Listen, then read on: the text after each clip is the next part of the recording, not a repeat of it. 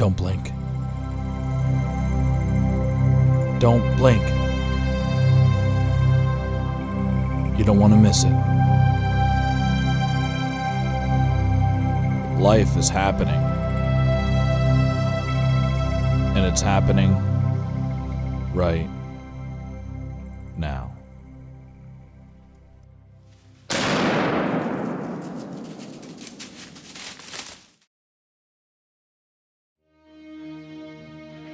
Becoming a bow hunter has been great.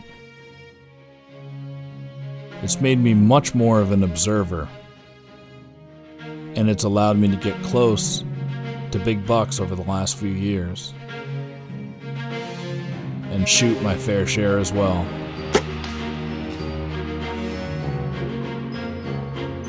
I've had great experiences, but most of them have been solo. How about that? But that's just the way it is. It takes time and a lot of effort to find mature bucks, to get up every single day, and it takes resilience to pass them. Especially in the Northeast, where big bucks are hard to find. I find myself observing bucks, even in places I can't hunt, but I can't look away. Just watching what they do, watching smaller bucks learn how to fight from bigger bucks, because they know the big bucks will die and one day they'll turn into a big buck. And after all the searching, all the detective work, sometimes you find a buck in a place you can hunt that changes everything.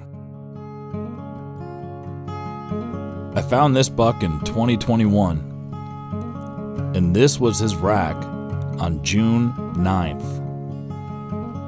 I couldn't believe it. I'd never seen a buck with that big a rack that early on in the season. I was obsessed. I got hundreds of pictures of him, great videos, and I set out to try to kill him. I set a stand up in this big public land piece over this scrape, put a couple of cell cameras out, and I stayed out of the area. And then one cold front morning, I got this picture, and I went in to hunt that stand. Got in here around 6:50 and got up here just in time for shooting light. It's now 7:30. I don't really like hanging on stands. I'm up here pretty high, but we'll figure out how to get down after I shoot this big buck if he comes through. Well, I wish I could have got all that on film. That was insane. I pulled out the rattle horns, and I rattled for 30 seconds.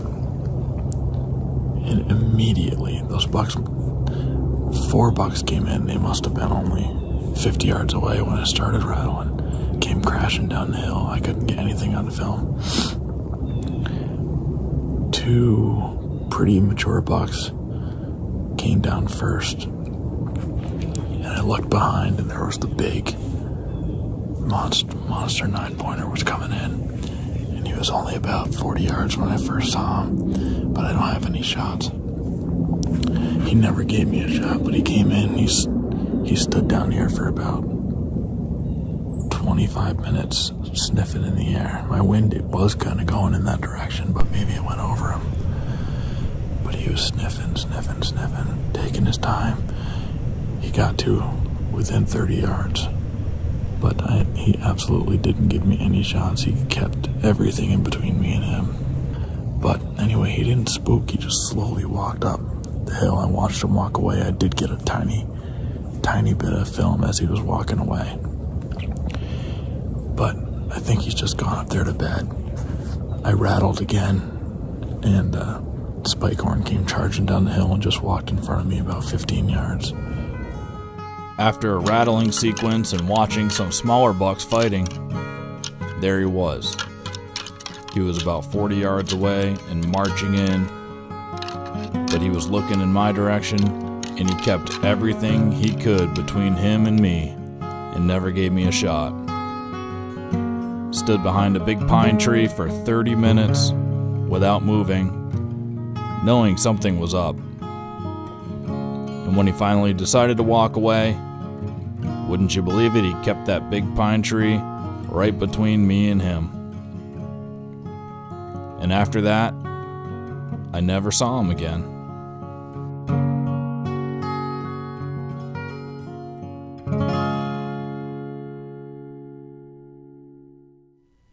Some big bucks are so smart that when they sense danger in an area, they gone, and they're not coming back.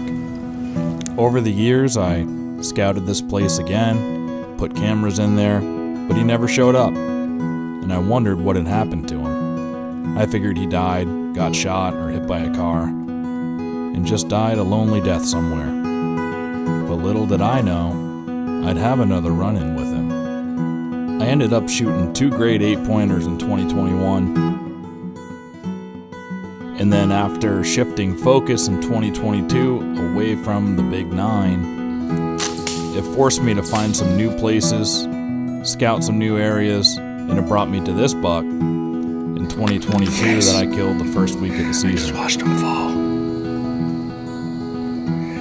That's the 8 that I didn't get a shot at last time.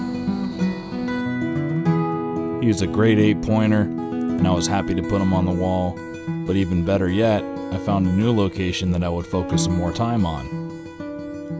And after this one, I didn't get another buck with a bow, but I was excited to walk out into the gun season with a tag in my pocket. I walked up on this buck, bedded, and was able to see him in his rack moving around, and I decided to wait him out by this tree until he finally stood up and gave me a shot.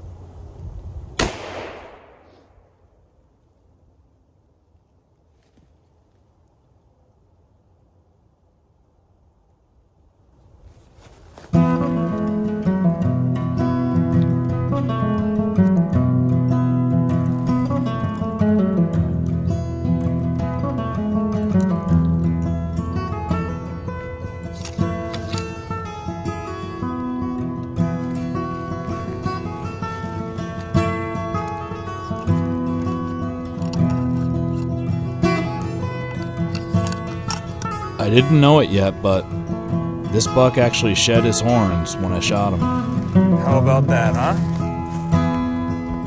I had to find his sheds and bring them back to him. But I felt great getting my first buck with a gun since I became a bow hunter. And then came 2023, and a new buck that I'd become obsessed with. I first saw this buck September 1st, and he was in the area that I was forced to scout in 2022 after I lost track of the big 9. So going to that new area brought me a new, amazing buck to look for.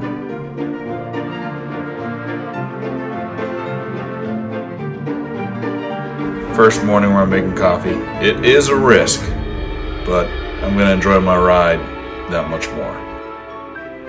I would spend most of 2023 just waiting for him to come by.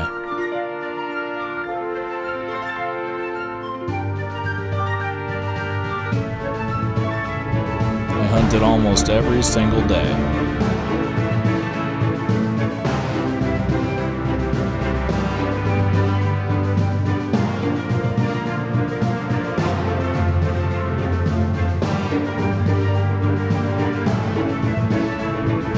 And I passed a lot of bucks. Small bucks, medium-sized bucks.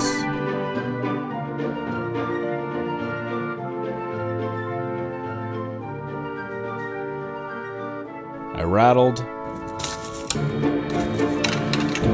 saw a dog go through and I think I hear some grunting.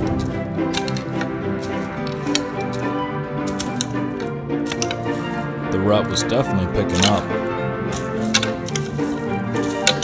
but the really big buck was nowhere to be seen. I hunted in bad weather. That dog is bedded down right there.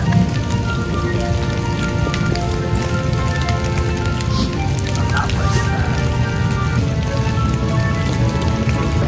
Here, a doe bedded right behind me downwind, 35 yards away. Soon enough, a good buck was coming down the hill to check on the beds.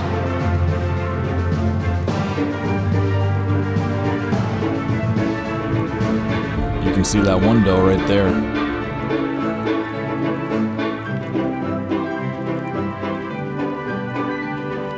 She was bedded with another one, and this buck wanted nothing to do with her. He knew which one was in heat.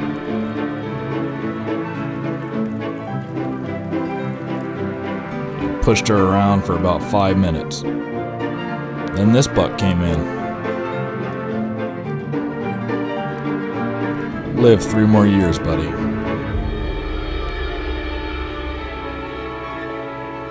Here's the split brow buck that might have been 3 or 4 years old. Great buck. Passed him early on and saw him quite a bit.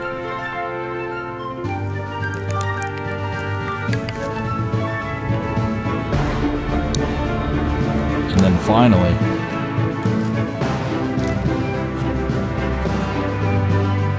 here comes a big buck.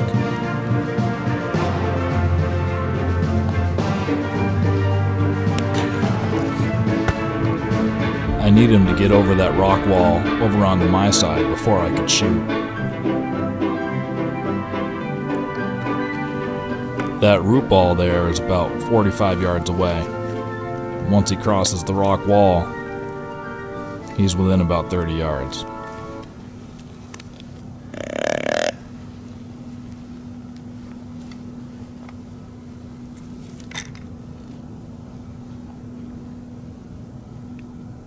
He was making his way straight down the rock wall, which is why I grunted. I wanted to try to draw him over the other side.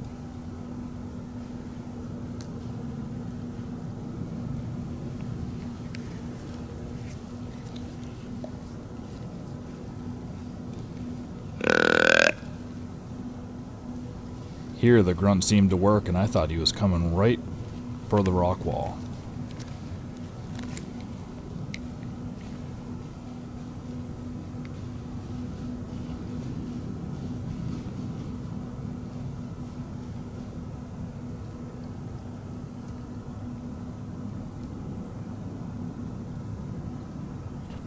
He put his nose down there, and I don't know what he was smelling.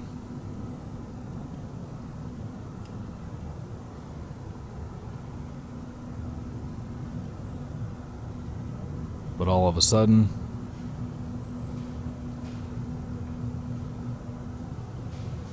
he doesn't like it.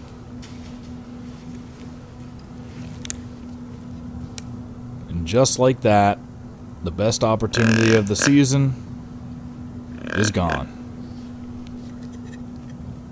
But the next day, I'd get a nice buck into bow range.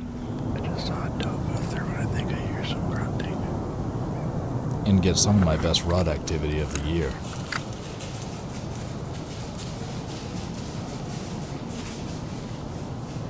I picked my bow up and had it in my hand because things can happen fast.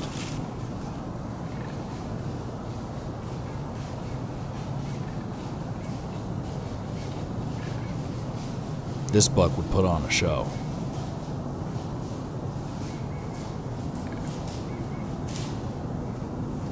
It's the same 8-pointer that I've seen quite a bit, and now I go into observer mode. Back to hunter mode for a second.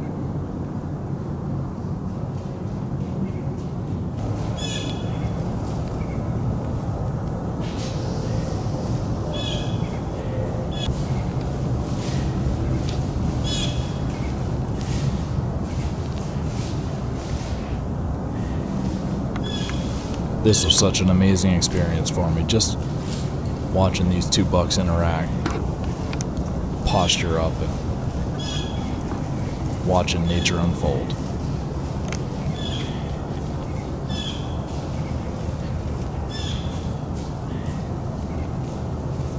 I'm not going to shoot him either, but they're too close for me to risk hanging my bow back up, so the whole rest of this encounter, I'm holding on to it.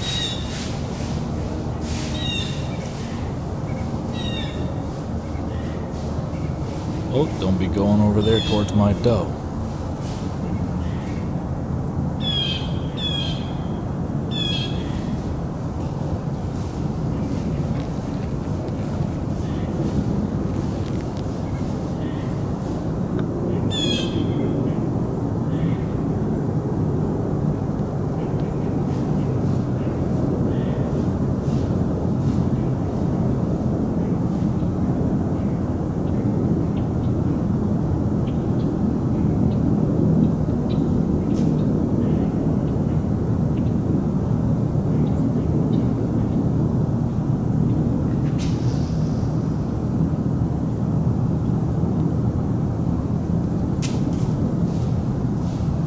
That little buck gets the picture.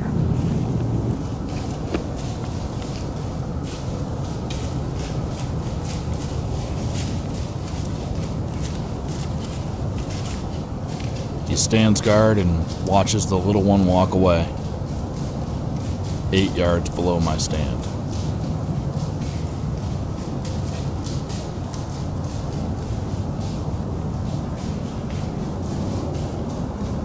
Mission accomplished. 18 minutes later, he's still right there with that doe, but he's keeping an eye on me.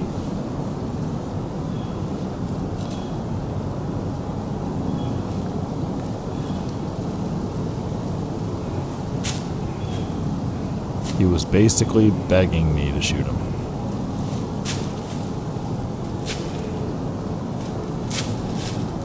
But he's just not what I'm looking for.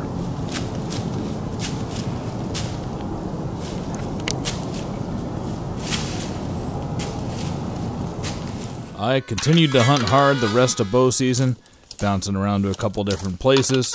After I found out my big 13 pointer got killed, I basically abandoned that area and started focusing on this new spot. And another big buck. After a few weeks of hunting there and not seeing him, he got killed. Then I found out the split brow buck that I wanted to live, who had so much potential, got killed too. Well, that's the way it goes. And for the first time since I started bow hunting, I'd go the entire season without releasing an arrow. And well, let's just say, I was excited to go into the gun season with 2 tags in my pocket. Get back to my roots. And on opening day, where else should I go but back to that large patch of public land where I lost track of that big 9-pointer? Morning of gun season here. So many years ago. Rained all night. It's supposed to be really windy today, so I'm gonna sit for the first hour and a half and then get up and still hunt today as long as the wind picks up. Right now it's not too windy.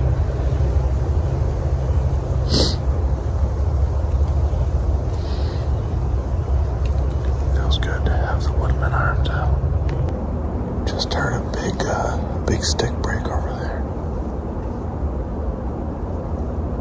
Could be another hunter coming in, but let's hope it's a buck.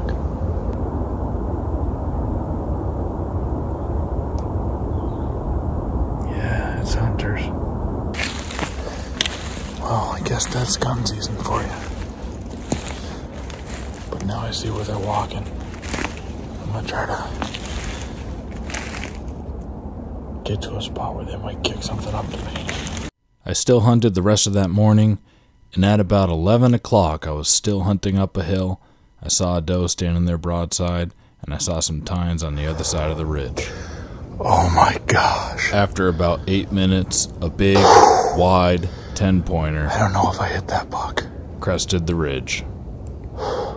I gotta reload. Yes, I do. All I could see was his neck. That was the most crazy, intense standoff. Alright, I'm gonna reload and go up there, but he might have just dropped right there. I had a neck shot. There was a doe standing right on the ridge. I was just walking up this hill. I'm on a main path here. I should be reloading. Walking up this hill. And I was sweating, just kind of, it's pretty steep. Later I'd find out, devastatingly, that this was the giant 9-pointer he's dying right there. I need to reload. that I'd lost so many years ago. Now, right before this, I attempted my first reload, but I couldn't find all of my tubes as they were in different pockets. I was looking for my bullets. I put my woodman arms between my legs, gun tipped down, and all the powder came out. So this was my second reload. He got up and moved a little bit. He was pushing himself across the ridge. Looked like his front half was paralyzed. Gave me plenty of broadside shots.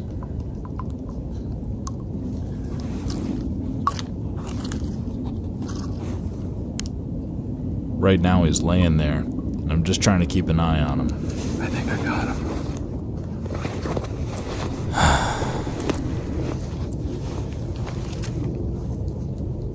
But I should be reloading faster.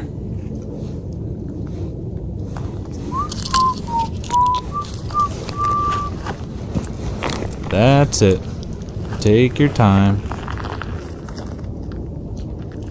Right now, he's getting up out of that last bed, and he's slowly walking away.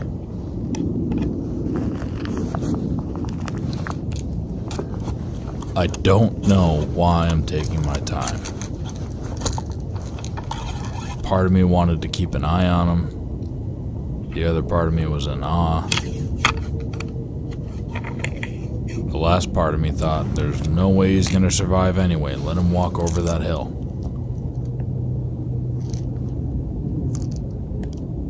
He's very slowly moving right now, but still giving me shots.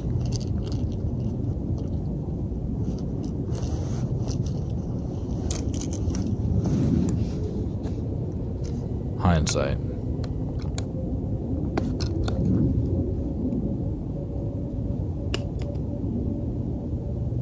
He's just cresting the hill.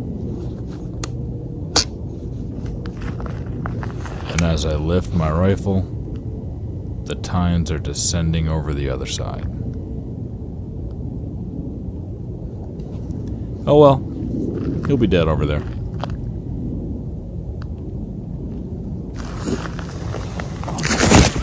I saw him walk over that hill slowly. I'm gonna have to get up there and see what I can see. Oh, he walked up over a hill. Slowly, I couldn't get reloaded. The freaking orange vest over my jacket was covering up a pocket. I couldn't get freaking reloaded. I'm gonna fix that. I followed up over that hill to see if I could see him anywhere. Took my time getting up over it. Got down into the valley a little bit. Just 20 yards to the other side of the hill, found some blood. And I was just slowly making my way there, and then I heard him either crash or get up and run again. I don't know where he is. And neck shot is not a lot of blood. So I'm not feeling awesome now about this. But he could just be dead here somewhere. I need to look around. I'm shedding stuff. Shedding my jacket. It's hot. I left my pack way back there. I grid searched Hope I get him. for 2 days, doing my diligence looking for that buck, but didn't find him. But I eventually was contacted by a landowner that lived nearby, and he'd been watching that buck for a long time. And he confirmed to me what buck it was. It was the Big 9 from 2021. The landowner had been watching him for so many years, he estimated the buck was 10 years old, maybe 11. And he was going downhill. but he was still a big, wide, majestic 10-pointer. The landowner sent me videos of the buck 2 days later, acting just fine. So he survived, and maybe I'll get to catch up with him next year. But now I get to hunt with some buddies. Maybe that'll change the luck a little bit. We were a 4-person team going into a Quabbin hunt, and we had a heck of a time.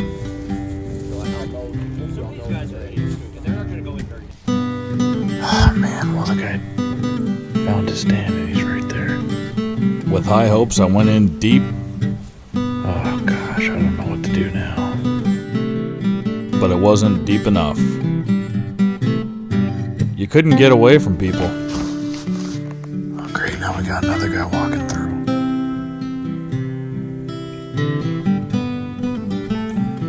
It's gonna be a shit show today. With tons of hunters walking around, I got up and I did the same. I spent most of my first day just trying to get away from people. I still hunted. I still saw quite a few deer. And I held out hopes that I'd see a buck.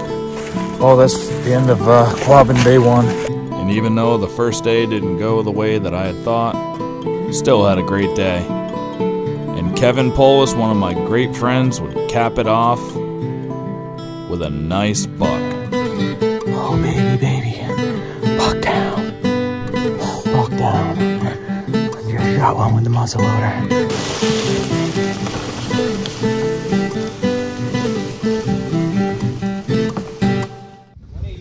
Dude, what a deer, man. Congrats. Thanks. That's awesome. Thanks. Let's take a look. Wow. You think 185, Chris? That's my guess. He was heavy. Trying to get him out of there. Not super long, but he's fat. What a beauty, Kevin. He's got a little wormhole in him. Yep, and I can smell him. Super rutted, huh? Dude, talk about a horrible season changing in 5. That's not proof this last week. Absolute suck season changing in like 5 or 6 days. You didn't see anything in that clear cut, huh? No, I didn't sit there for too long, though. Are you coming back tomorrow? I'll go to that clear cut with you. Kevin, you coming back tomorrow? He's tagged out. Oh, you're tagged out now? Oh, I forgot you Trying shot to one. convince John. That's what I said. It wasn't waste. I don't want to be here alone, so you better come. Yeah, I'm in for tomorrow. Come on, Kevin. Your deer. Yeah, don't worry. I'll film it for you, Kev. Here it is. It's always a good sign for the weight. Quick, William, hurry up before he moves. I think you're good. Just barely.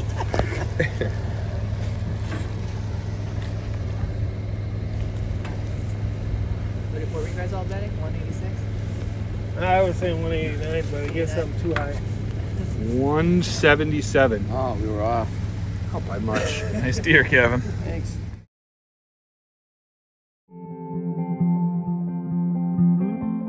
It's day 2 of the Quabbin hunt. Today I'm in a stand, which I wish I was yesterday, and I'm in a big funnel that is scouted on Onyx, and it's just as nice as I hoped it would be when I got here.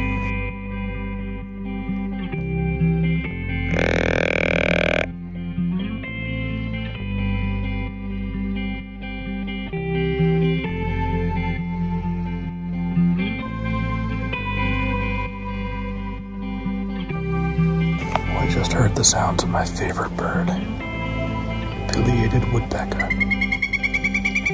he is. Hopefully that's some good luck. Such a beautiful sound they make.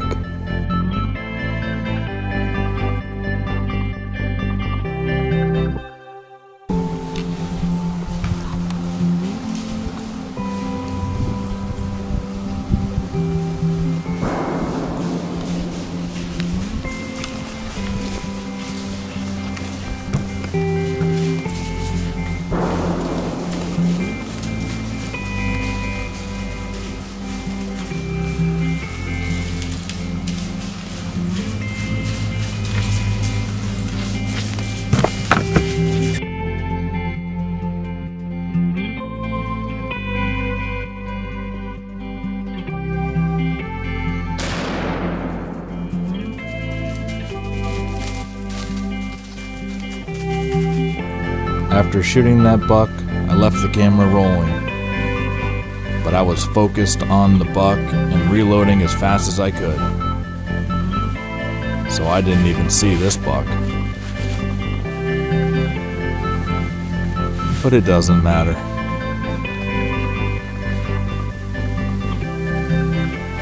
I had finally accomplished what had been eluding me all season. Fulfillment. Oh my gosh. I just got the biggest buck of my life. And I'd get to share it with a buddy.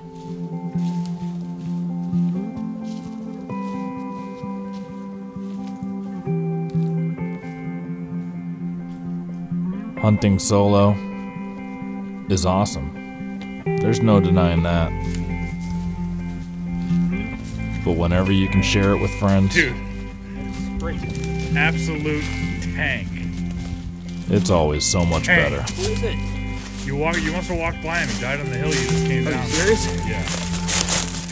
Yeah, dude. Congrats. Let's go get it.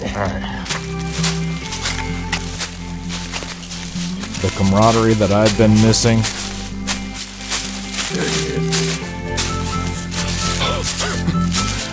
Oh my god. Look at those hailers. I found it again with a gun in my hand. What a tank. Oh my god, what a beauty. So, wow. I did an interview in the stand where I mentioned that I had a tough week, and I learned some lessons, and I would talk about it later. I didn't know I'd be talking about it with a really nice buck on the ground. You know the story anyway. Failure to redemption.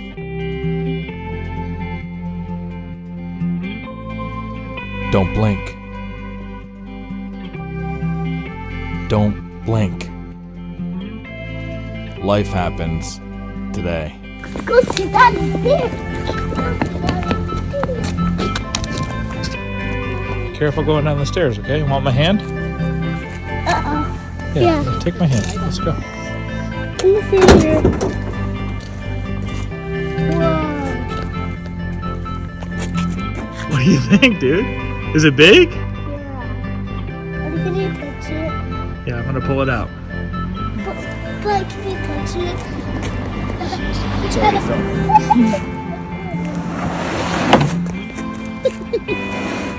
I'll come sit right here. Why? Right like this. Oh, there it is. Look at it. Can you touch him?